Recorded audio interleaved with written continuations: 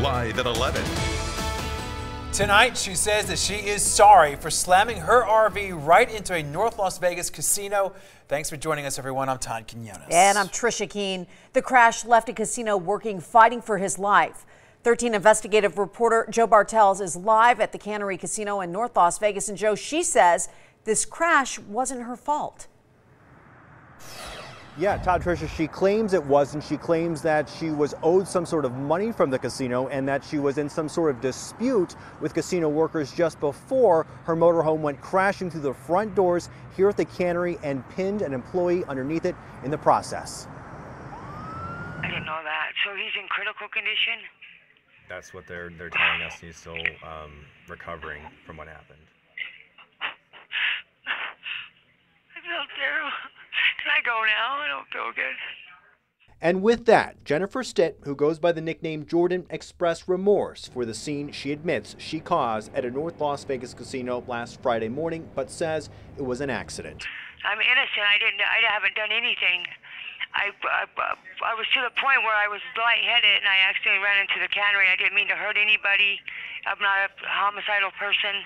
I wasn't violent about it. Police say the scene and surveillance video showed otherwise at the Cannery. This police report obtained by 13 Investigates reveals surveillance video showed a casino worker cleaning a breezeway when Stitt's RV crashed through the glass entrance and the victim was pinned with his back against the front of the motorhome. I was under a lot of pressure.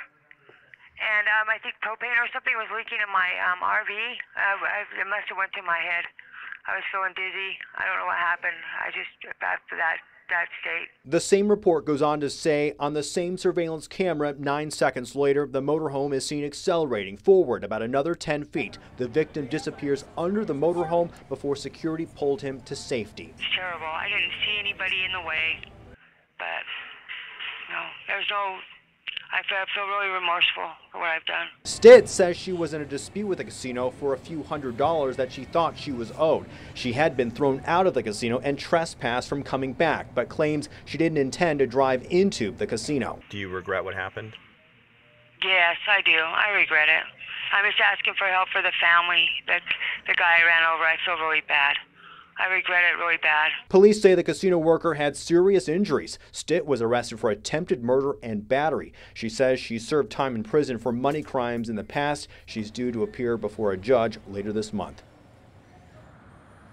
And Stitt, get this, is calling for the casino to pay for the employees' medical bills. Now, we did ask the North Las Vegas Police Department as well as the Cannery for the surveillance video from this incident. Both say that is part of the investigation right now, and they will not be releasing it at this time. Reporting live, Joe Bartels, 13 Action News.